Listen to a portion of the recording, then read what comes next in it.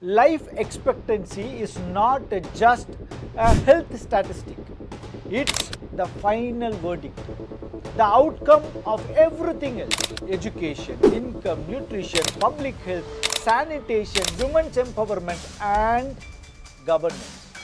Life expectancy, it's the pinnacle metric. So the real question is, what is South India doing right? Because this isn't about genetics. It is about policy, culture, and lived reality. Because educated women seek healthcare, they ensure immunizations, they understand nutrition, and invest in their families' well-being. This isn't opinion, it's hard data. Where women are empowered, entire societies live longer. Longevity doesn't come from luck. It comes. You can lie about development. You can fake headlines and slogans. But you can't fake how long your people live. South Indian numbers prove that when you invest in education, when you invest in healthcare, when you invest in equality and nutrition, your people reward you with time. Do your policies add years to people's lives or take them away from them? Because in the end, a longer, better life is the one thing everyone wants. And South India is quietly showing the rest of the country how it's done.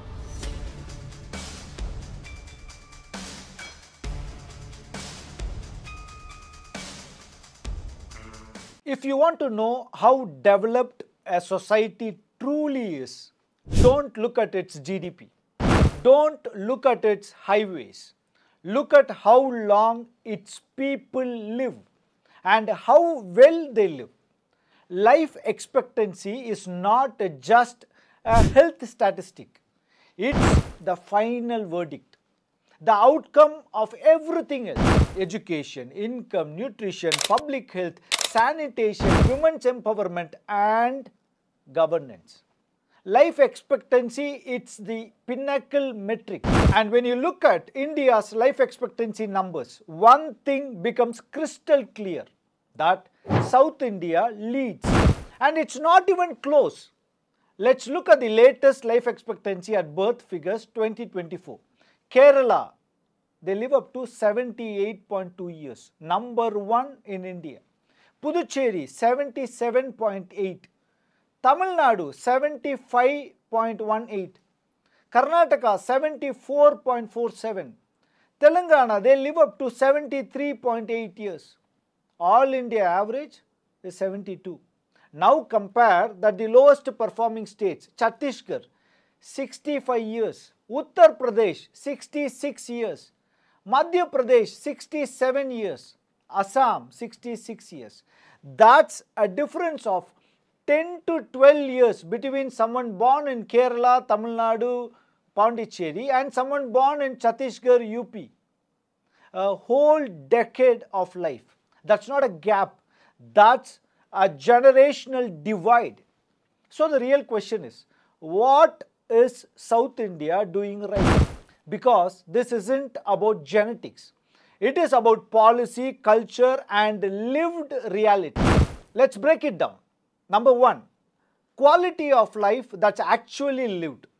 South Indian states consistently rank higher on quality of life indices. A 2017 global Numbeo studies found that 5 of the top 11 Indian cities for quality of life were from South India. Mangaluru ranked 48th globally and 2nd in Asia.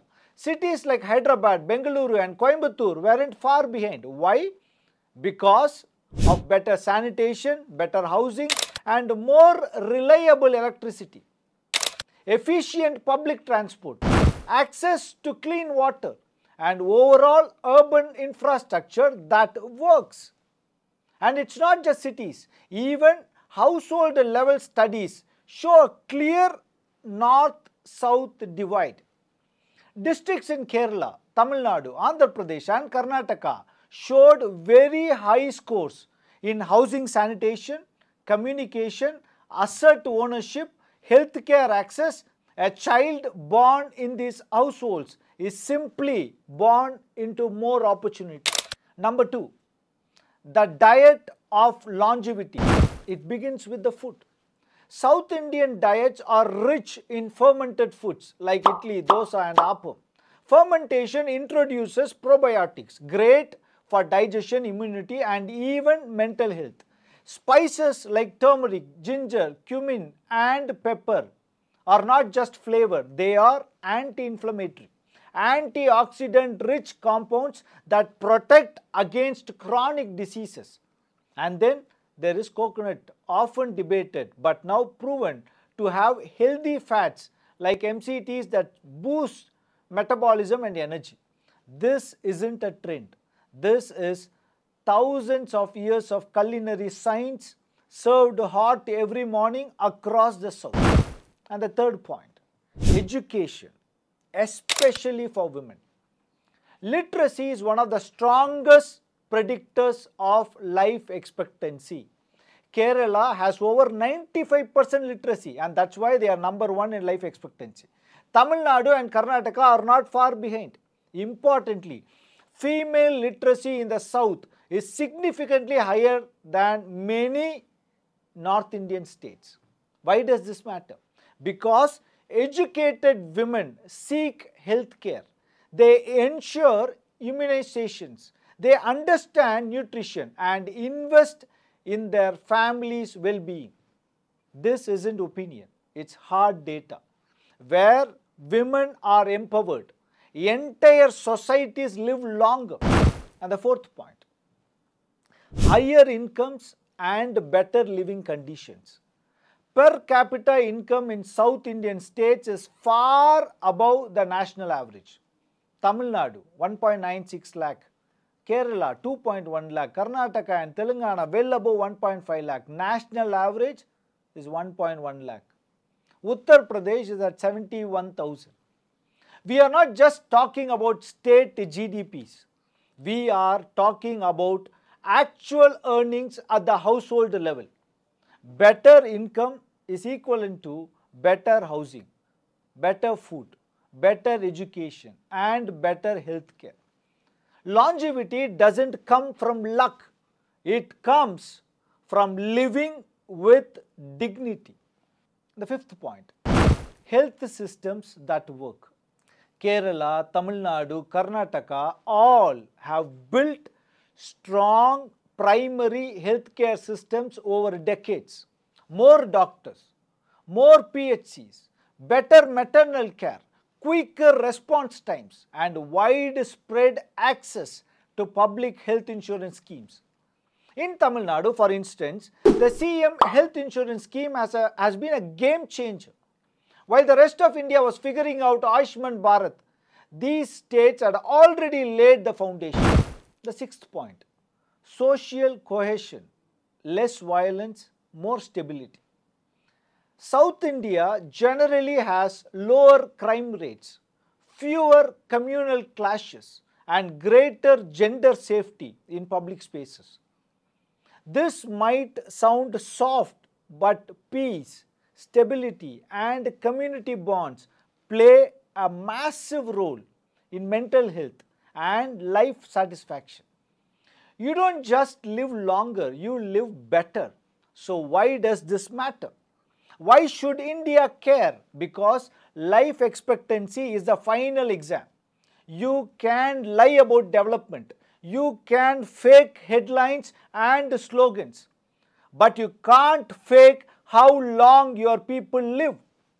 South Indian numbers prove that when you invest in education, when you invest in healthcare, when you invest in equality and nutrition, your people reward you with time. Let's stop calling this just a South versus North comparison. This is not about geography. This is clearly about governance. It's about asking the right question. Do your policies add years to people's lives or take them away from them? Because in the end, a longer, better life is the one thing everyone wants. And South India is quietly showing the rest of the country how it's done. A longer life isn't luck. A longer life is the policy. Thank you for watching.